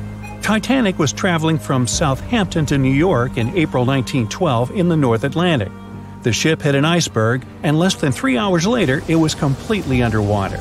Out of 2,208 people on board, just 706 survived due to the limited number of lifeboats and icy cold water. Another passenger ship, Carpathia, heard the distress call, picked up the survivors, and brought them safely to New York. The short story William Stead wrote was about Thomas, a British sailor, who got on a passenger liner bound for the U.S. At one point, the protagonist realized there weren't enough lifeboats for everyone on board the ship in case something happened. A couple of days later, heavy fog covered everything in sight. Luck was not on the liner's side, and it collided with a stray ship, just like Titanic struck an iceberg. Only 200 out of the 916 people made it safely to the U.S. The main character managed to survive by jumping into the water and climbing into one of the lifeboats. Now, you'd think that the story riled up everyone in the industry to add extra lifeboats on ships. But sadly, it received very little attention when it was published. Even more tragically, William Thomas Stead was on Titanic when it sank, and he didn't make it. The survivors who knew Stead mentioned that he had always been cheerful and had loved to chat during meals. He complimented the ship's design and how sturdy it was. Witnesses also talked about how he had been helpful when the ship had been sinking, having given his life jacket to someone else. He was a journalist by profession and was on his way to New York for a ceremony. One of his most important contributions to modern journalism was the use of illustrations in every newspaper article. He also introduced newspaper interviews, and they're still used to this day along with illustrations. But this story wasn't the only published work that predicted the disaster. Morgan Robertson was an author and former ship captain who wrote short stories and novels. His most notable novella is The Wreck of the Titan. It's also known as Futility. The book was written in 1898, 14 years before Titanic. It was a fictional story about the Titan, an ocean liner similar to Titanic, which was crossing the North Atlantic. It's also a coincidence that Titan was just as fast as Titanic and shared many other similarities, like size and design. The book described it as unsinkable and the largest ship to hit the ocean at the time. That's what they said about Titanic, too. Another eerie similarity was the limited number of lifeboats it had. The story took place in April, and that's when Titanic set off on its journey and hit the iceberg. The Titan story also mentioned that barely anyone had survived that horrible accident. Unlike Stead's story, the protagonist of Robertson took a different path. The Titan sinking happened somewhere halfway through the book, so after the accident, the main character went on with his life. The book was brought back into the spotlight after the Titanic disaster. How could someone describe the events that took place almost a decade later so accurately? Many started to believe Robertson could see the future. But the reality was that Robertson knew his way around a ship. It was easy for him to write down the nitty-gritty of things without doing more research. Realistically, one of the biggest threats for ships at that time was hitting an iceberg or colliding with other ships. The next story sounds somewhat mysterious. Once, Alex Mackenzie heard a voice that warned him not to board Titanic. But when he turned around, there was nobody there.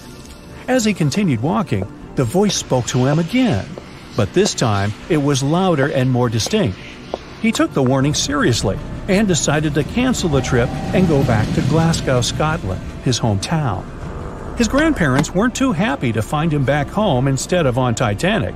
After all, the ticket was very expensive. That disappointment very soon disappeared when they heard that the ship had struck an iceberg.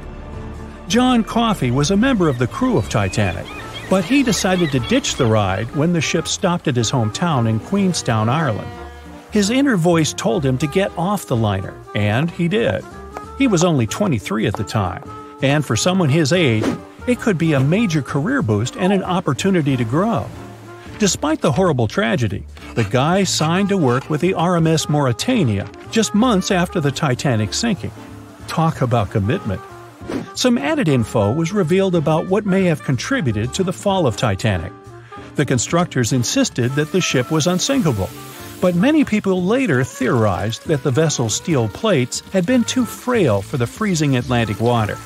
It may have caused the rivets to pop, allowing ocean water to seep inside.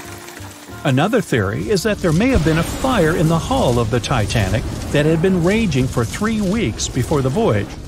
The fire softened the steel, allowing the iceberg to cut through it like a hot knife through butter. Some pictures before the ship set off on its journey show black marks on the hull, which could have been caused by fire. Either way, the iceberg would have caused significant damage in any case, no matter if there was a fire or not. Some people also blame those who designed the Titanic. The ship was built with large joints at the bottom, which probably snapped easily during the collision. Of course, these are all theories, but we know for a fact that the iceberg was the main character of this drama, and that the works of Stead and Robertson should have been taken seriously. Either way, this should be a lesson for the future, helping to prevent similar tragic accidents. By the way, ocean liners and passenger ships wouldn't exist if it hadn't been for Thomas Newcomen. In 1712, he invented a steam engine that was so strong it could produce enough energy to power a ship. And a century later, in 1819, the first steamship traveled across the Atlantic Ocean to Liverpool, UK. It only took the vessel 29 days to cross the ocean. The passenger ship industry boomed in the early 1900s when it became easier for people to move to America or go on holidays. As decades rolled by, the use of aircraft stole the spotlight from passenger ships since planes were faster and more efficient. Nowadays, it's quite rare for a passenger ship to collide with anything in open water. Modern technologies can detect anything that can pose a threat and even predict stormy weather. Cruise ships these days are giants compared to the vessels of Titanic's era. Modern ships can carry almost twice the number of passengers and have amenities folks back then could only dream of. Most cruise ships these days have several restaurants to choose from, multiple swimming pools, and game rooms to catch a break. If you're in the mood for some fun, you can watch live performances. Don't forget about the helicopter pad, because why not? Don't worry if you start feeling unwell. The in-house doctors are always there to help any passenger in need. And these ships are only going to get bigger. Putting Titanic and a modern cruise ship side by side is like comparing a Corgi to a Doberman. Back then, Titanic was the biggest and most cutting-edge vessel anyone could dream of. So, who knows what the future of cruise ships can hold? We might even have entire cities floating around. That would be a really big boat. That's it for today. So hey, if you pacified your curiosity, then give the video a like and share it with your friends. Or if you want more, just click on these videos and stay on the bright side. Alright, check this out. Water boils faster when you add a bit of salt. Myth. It doesn't make any difference, and even if it does, it may take longer for the water to boil. But it might make your pasta taste better. Just saying. Bats are blind. Not true. The myth probably comes from the fact that they're nocturnal creatures and have extraordinary hearing abilities. They chase mostly when it's dark and rely on a thing called echolocation, but it doesn't mean they're blind. Their eyes aren't useless, they're just adjusted to low light conditions. A blue whale is so big, its tongue can weigh as much as a big elephant. True. Yep, these fellas are huge. You lose more heat through your head. Nah. The real reason why people believe it is because when it's cold, our head is the only part we're most likely to keep uncovered. If we went outside wearing just a t-shirt, we'd lose heat through our arms, not to mention legs, hips, and other parts. So, wear a hat, guys. Tongue Map says we have different parts for different tastes. Not really.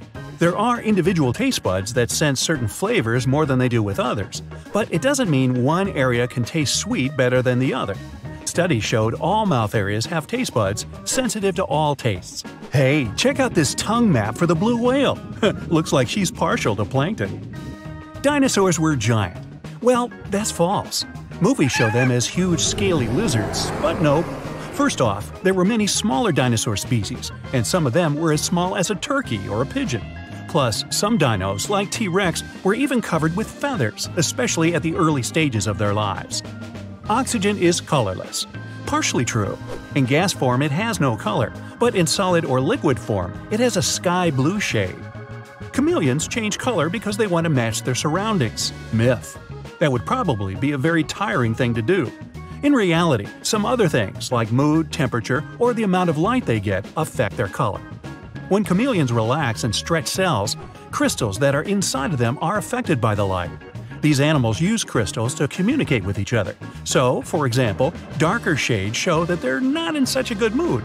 It's more like they kind of feel aggressive. So I think I'll back off here. Neanderthals aren't our ancestors either, even though they lived with modern humans at the same time at one point, but mostly in different areas of our planet. So they're not just a stage of human development, but a different lineage. They were also pretty creative. They used fire, made tools, ate medicinal plants, cleaned their teeth, and so many more things similar to our species. Neanderthals probably went extinct because of harsh climate changes. Turkeys can blush. That one is true. They're just like us when it comes to this. When angry, excited, or even feeling bad, the skin on their necks and heads turns red, just like my big brother. Black holes are not really holes, as the name may imply. They are very dense objects with an extremely strong gravitational pull. Flamingos are such cool animals. True. They bend their legs at the knee. Myth. They actually bend them at the ankles, since the knees are closer to the body as well as covered in feathers. Supermarket apples are fresh. Maybe yes, but maybe not. They can be up to 1 year old, since they're often picked between August and November. After that, they're covered in wax and dried in hot air. Finally, they're sent into cold storage, and after 6 to 12 months, we see them on the supermarket shelves. Bottled water has an expiration date? True. But that doesn't mean the water is the thing that expires. The bottle does. The plastic starts to leak into the water and some unwanted chemicals appear. The tea bag wasn't actually planned. True. In the early 20th century, Thomas Sullivan filled small silken bags with samples of tea leaves and sent them to his customers. The idea was to open them and toss tea leaves in the hot water. Many customers thought they were supposed to put those bags into the teapot without opening them. The tea bag went through some improvements, got string and a paper tag at the end, and the new unplanned invention was ready. Lightning will never strike the same spot twice. Not true. The Empire State Building was once struck 8 times in only 24 minutes. There was a terrible storm, and nothing could or can generally keep lightning away from the place that got hit. If a struck place has features that attracted the lightning in the first place, like terrain shape, standing water, or height, it may attract it once again. You have so much DNA in your body that you can actually stretch it from the Sun to Pluto and back. True. And not just once, 17 times. Of course, you're not going to look the same after you do that. Crocodiles are one of the oldest species in the world. Yup. They have been around for 200 million years already. Like my neighbors down the street. Opossums sleep while hanging by their tails. You can see that in cartoons and some photos, but in general, they don't. Their tails are really strong, so these animals can grip branches and hold their weight, but only for short periods. Adults are really too heavy to stay in this position for too long, so they wouldn't get much rest. Goldfish have a 3-second-long memory. Nope. Those colorful fish are actually really smart. One study showed goldfish could tell the difference between 2 classical songs. They're not quick learners, true, but after over 100 sessions, they did it, which wouldn't be possible if their memory could really last only for 3 seconds. One type of salamander, you can read that on your own, go ahead, can extend its tongue over half of its body length in only 7 milliseconds. True. That's 50 times faster than a blink of an eye. Ooh, gotta be fast to catch that tongue map. People can multitask. Not true. Checking emails, talking on the phone, cooking, it seems like doing several things at the same time saves time, but research shows multitasking is not quite possible. Our brain is wired to do one thing at a time. So when we think we're multitasking, it's actually switching tasks, which can take even longer rather than saving us some time, as well as whittling down our attention spans. Earth is not the only planet with water. NASA discovered Jupiter had an ocean with twice as much water as we have on our planet. It's right under a layer of ice. Even Mars has some liquid water flowing. Also, the Earth is round. Or is it? Technically, it has flattened poles, together with a bulge at the equator. That way, it has an irregular shape of an ellipsoid. Zombies are not made up. True. Okay, humans can't turn into ones as we see in movies, but the animal kingdom has its zombies. For instance, there's a type of fungus that takes over ants, spreading specific chemicals in their brains. That makes an ant leave its family looking for the place where this fungus wants to live. The world's biggest waterfall is under the ocean. Oh, very true. It's in the Nordic seas. The cold seawater is denser than the warm waterfall. The drop is almost 2 miles long. The smallest wasp in the world is not bigger than an amoeba. True. This wasp has the same body parts as other bugs, like eyes, wings, brain, legs, and more, but it's just 0.008 inches long, which, in most cases, makes it smaller than one-celled organisms we also know as amoebas. Snow can only be white. Not true. And I'm not talking about the snow near fire hydrants. For example, there are some mountains with pink snow, like the Sierra Nevada in California. Its color is caused by a certain type of algae living there. Aurora Borealis has a sister. True. It's called Aurora Australis, and you can see it in the southern hemisphere. The best time to see it is in winter. Over 99% of atoms is empty space. True.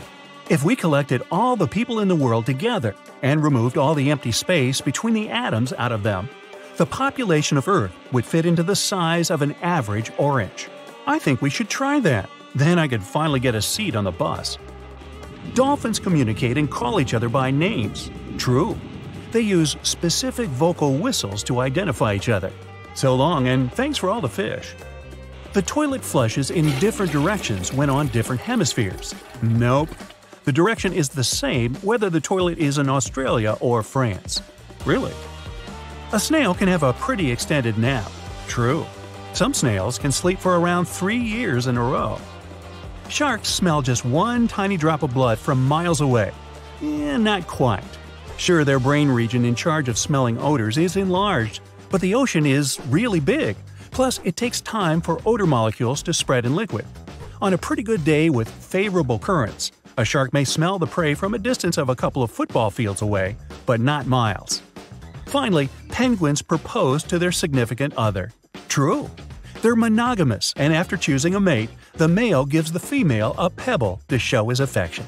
Ah. The problem with that asteroid that destroyed dinosaurs was not that it fell, but where it fell. This colossal space rock found the worst place where it could land. Also, the angle at which it hit the ground was the most unfortunate. If it had fallen vertically, there would have been less destruction. But it fell at such an angle that it threw a huge amount of dust into the air. After the disaster occurred, tons of soot started burning. 65 million years ago, only 13% of Earth's surface contained the right amount of sulfur and oil needed to form a colossal amount of soot. If the asteroid had fallen on the other 87% of the territory, dinosaurs could still be living today, but it hit the worst place and lifted 1 million tons of burning material into the sky. A cloud of incandescent particles covered the sky and set off on a journey across the mainland. Then, these particles settled on the ground and caused large-scale fires. Trees were burning and sending more soot into the sky. But the asteroid collided not only with rocks, it fell on the coast in a place where the seabed was filled with sulfate. As a result of the collision, it started burning, which caused the release of sulfuric acid into the atmosphere.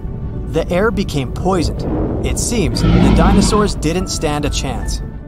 And now, let's imagine the asteroid falling in another place, somewhere in the middle of the ocean. Huge waves flooded part of the land, but almost all kinds of dinosaurs survived.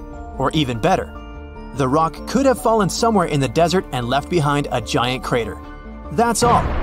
Yes, several dinosaurs passing by wouldn't have survived the collision, but the situation wouldn't have been so critical in general.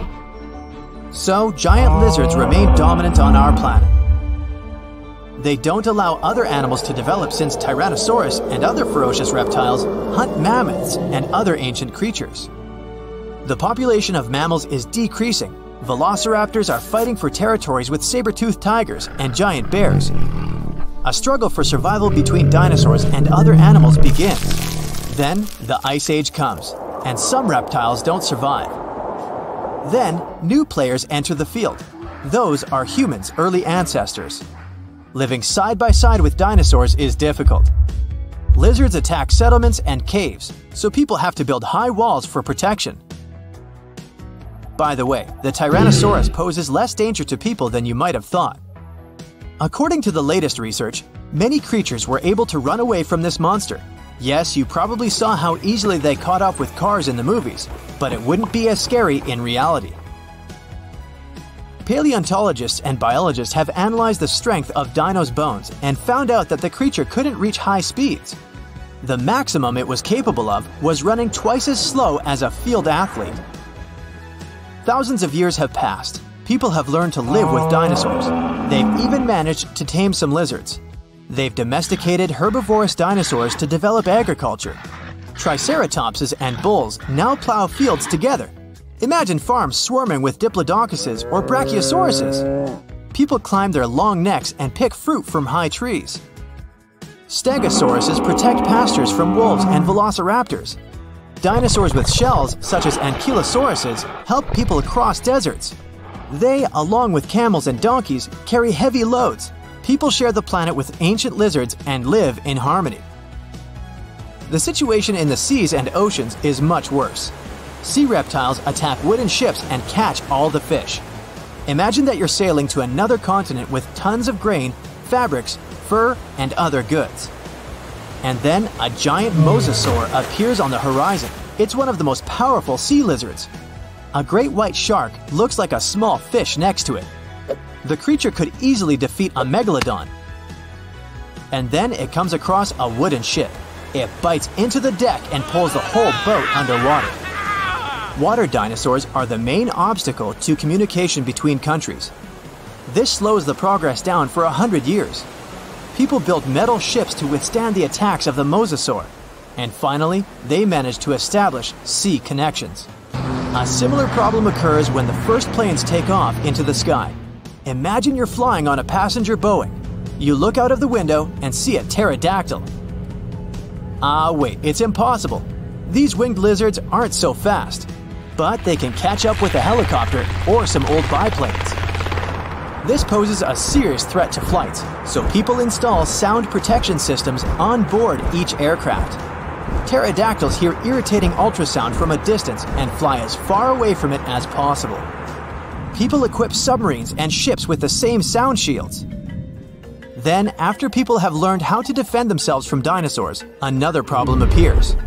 Lizards are the kings of wildlife, so they displace all other animal species. Dinosaurs run across African savannas, and lizards with fur live in cold winter forests. Lions, wolves, and bears are not the rulers of the wild.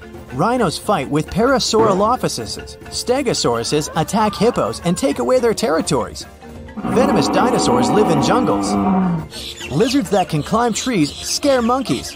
Imagine a reptilian ape jumping from one branch to another. To save regular animals from extinction, people have to control the population of predatory reptiles. Huge parks and nature reserves appear in all countries. People transport dinosaurs there and separate them from other wildlife. Dinosaurs seem to be completely under control. When the danger caused by giant reptiles passes, people begin to breed smaller, harmless lizards. Someone buys a chameleon, and someone keeps a Microceratus at home.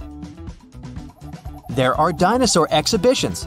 People take these creatures for a walk as if they were dogs. Some people take selfies with reptiles, go shopping, and sit in cafes with small lizards. Dinosaurs aren't formidable now. They're kinda cute.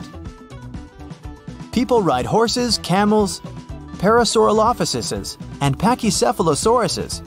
Of course, many have tried to tame velociraptors, but failed. Those are dangerous reptiles and they don't know how to obey. Taming them is almost as difficult as taming an alligator. But dogs and cats are still more popular because they're more intelligent. The brain of a dinosaur is almost the same as that of a chicken. But who knows, if they had lived to this day, perhaps they would have evolved into smarter creatures. Just imagine if dinos were intelligent. In this case, people would have a big problem. Some scientists think that even if a meteorite hadn't destroyed the dinosaurs, they wouldn't have survived to this day. They needed to carry their own colossal weight at all times. It was an enormous load on their bones and joints. Most dinosaurs wouldn't have been able to survive the Ice Age with such characteristics, but smaller lizards might have succeeded. Fast and agile dinosaurs, such as velociraptors and pachycephalosauruses, would have survived, but in what form? Could dinosaurs have already evolved into something else? Look at the good old chicken. Many scientists believe it's a direct descendant of the formidable Tyrannosaurus. Somewhere deep inside the bird's DNA, there are genes that the dinosaur had. Yep, it's hard to believe, but look at the chicken's body structure and how it walks. Remove the plumage, cover the creature with scales, and give it toothy jaws instead of a beak. And now, you have a mini T-Rex in the coop.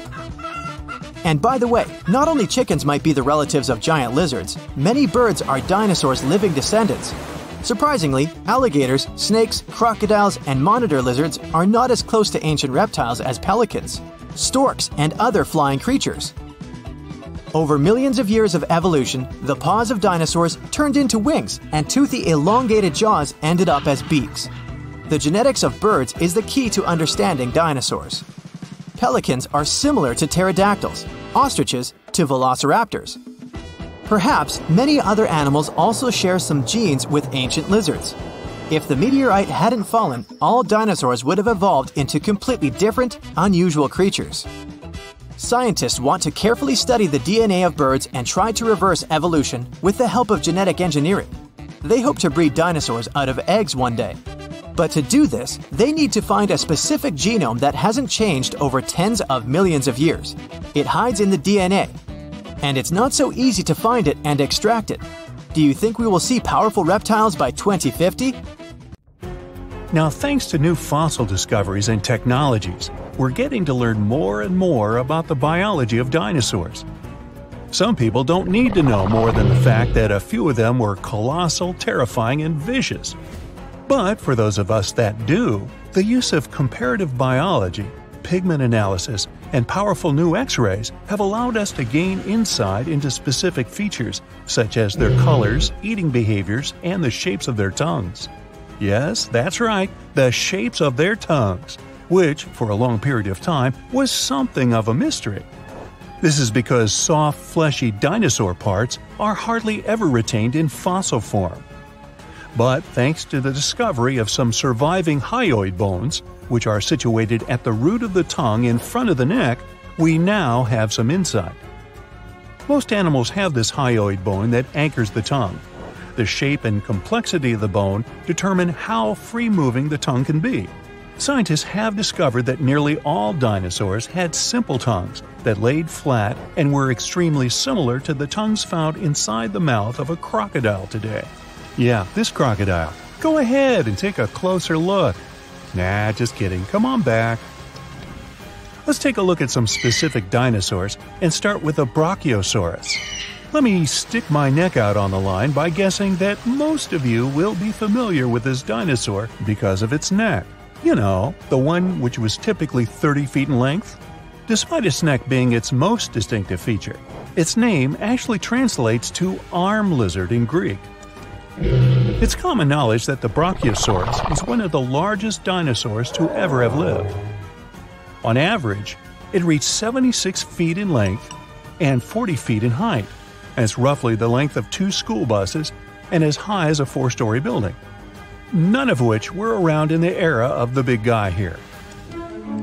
Fragmentary leg bones and vertebra of even larger dinosaur species are known, but these skeletal remains are too incomplete to determine their exact size. So this guy may have been the largest dinosaur ever. A renowned herbivore, thank goodness. The Brachiosaurus is thought to have eaten up to 880 pounds of dry plant matter every day. Most of this was made up of coniferous trees, ginkgos, and cycads. This target might have been hard to hit for this dinosaur, as researchers have learned that its teeth were spoon-shaped and not ideal for chewing food. This means that the creature would have swallowed vegetation whole, as its teeth were suited to stripping it but not breaking up large chunks of plants. This, along with the dinosaur's body shape, suggests that the Brachiosaurus would have liked to feed as quickly as possible.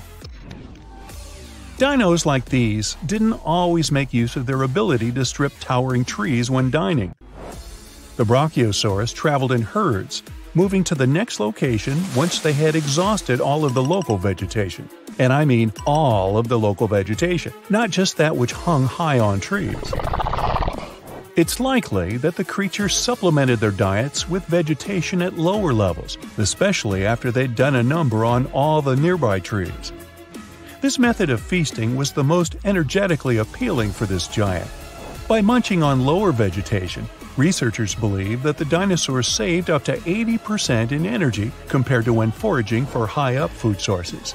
They have also discovered that the nostrils of a Brachiosaurus were on the front of its face and not the top. This is because we now know they roamed the fertile floodplains in their respective herds. For decades, it was believed that these creatures lived in deep, watery swamps. Let's look at another common misconception about a popular dinosaur. Please put your hands together for the Tyrannosaurus rex, which is arguably the most famous of all dinosaurs. Discoveries from the past 100 years have revealed that theropods had heavily feathered skin. Theropods are the family of dinosaurs to which the T-Rex belongs, so naturally, people began to think that the creature would have been covered in feathers as well. However, a study from 2017 took skin impressions from the iconic dinosaur and found no evidence of the structures required to support feathers. If a T-Rex did have feathers, they would have been limited to its back. Researchers accept that other large dinosaurs of the same family as the T-Rex have been discovered with their remains covered in feathers. An example of this would be the Yutyrannus dinosaur. But as of now, the accepted theory is that feathers weren't a common feature of T-Rexes. This makes it easier to believe that feathers were exclusive to smaller tyrannosaurids and were there as a means of keeping the creature warm. For a long period of time, researchers thought feathers were an exclusive feature of the theropod family. But this theory has been debunked. Just like the kid at camp who was kicked out of the top bunk. You know, debunked. Anyway, fossil evidence discovered in Siberia now suggests that multiple different family groups of dinosaurs had feathers. The Siberian fossils in question belong to another species of dinosaur, Calindrodromeus zebucolicus. Oh, you think I mispronounced that? Okay, prove it. Now, this dinosaur, I'll call her Calinda, had a pelvis structure superficially similar to that of a bird and was roughly 4.5 feet long, about as tall as a fridge. Since the purpose of feathers on dinosaurs was for warmth, it's quite possible that dinosaurs from cold weather climates had more feathers than their counterparts in warm weather climates. In general, bigger animals struggle less with keeping themselves cool, so it's likely that any of the large dinosaurs who lived in these warm climates had no feathers at all. Smaller dinosaurs who lived in cold climates, on the contrary, had plenty of feathers. We now even understand what some of the designs and patterns of these feathers on dinosaurs looked like, thanks to the discovery of an ornithomimus, complete with feather and skin impressions. The name of this dinosaur is derived from Greek and actually translates to bird mimic. They were typically 11.5 feet in length, nearly as tall as a giraffe, and despite being omnivorous, had no teeth. Its other distinctive features include 3 fingers, which were all unusually the same size and length. And despite their thin-boned skulls, they also had large brain cavities. Their legs were extremely long, in particular their foot bones. Combine this with their toothless beaks and long necks, and yep, it must have looked a lot like an ostrich. Although they're not as big as the Brachiosaurus or dinosaurs in general, they are bigger than any other bird in the world. And it wasn't just the body limbs of an ornithomimus that made it resemble an ostrich. They also had very similar feather patterns. Their heads, necks, and lower legs were mostly bare of feathers, but the rest of their bodies were well coated in downy plumage.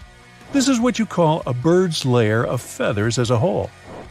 It's possible, like an ostrich, that the dinosaur would have used this unusual feather pattern to regulate its body temperature.